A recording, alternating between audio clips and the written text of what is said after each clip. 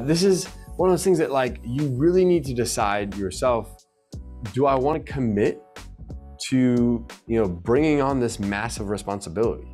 Like, do I want to offer this service? Because, like you really got to ask yourself if this is important to you or not. If it is not important, then, like I wouldn't even touch it. But if you feel like it is important, then just know that it comes with all sorts of other burdens, okay?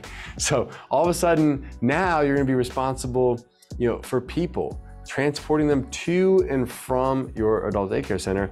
And that is a massive liability. And so do you want to take on that liability? What is that insurance premium going to cost per year? Is it worth it? Because you're going to have insurance premium. And honestly, with all this, I don't even want to see what our fuel bill is going to be like after we get our P&Ls back this coming month. But I can only imagine, it's going to be expensive compared to previous months, obviously with gas prices going up and stuff. So just know that you're incurring the cost of the vehicle. You got that insurance cost, you got fuel cost, you got maintenance cost. And these vans we're not like putting like 5,000 miles a year on these vans. I mean, we're like putting like probably a good, 2,000 miles a month on these vans, so 24,000, 30,000 miles a year on these vans. I mean, they're getting used. So that means we got oil changes, we got tire rotations, we got tire changes, we got all the other stuff they're gonna sell you at the dealership, right? So we got all that maintenance cost, you got the insurance, you got the cost of the van. Now, are you gonna purchase or are you gonna lease?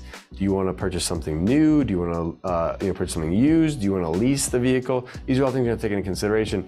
The other thing you're gonna think about is the density, right, of your route or your area that you're in. If it's a highly dense area, then you're definitely going to want to potentially consider something other than a minivan. That's when you might look into transit vans. But just know that a minivan is going to cost $35,000 to $40,000 new. A transit van is going to cost $50,000 to $75,000 new. So just know that there's obviously going to be a big difference in those costs. And then how do you charge for those? Are you going to charge per trip? Are you going to make it included at different price points? These are all those things that you need to take into consideration.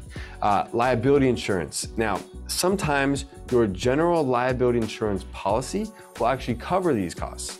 So sometimes you'll find that your general liability insurance policy might include auto coverages if you elect to add that as part of your policy. So you might be able to get your general liability and your auto combined into one, and that potentially could save you money.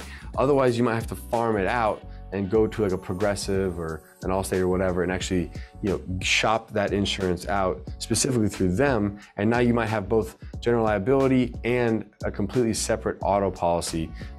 Just know that auto insurance is going to be expensive. It's actually going to be way more expensive than your general liability. So again, is it worth it? Go shop it out in your area, see what it is first, maybe before you even decide to go forward with it, just to get an idea or a feel of what that costs.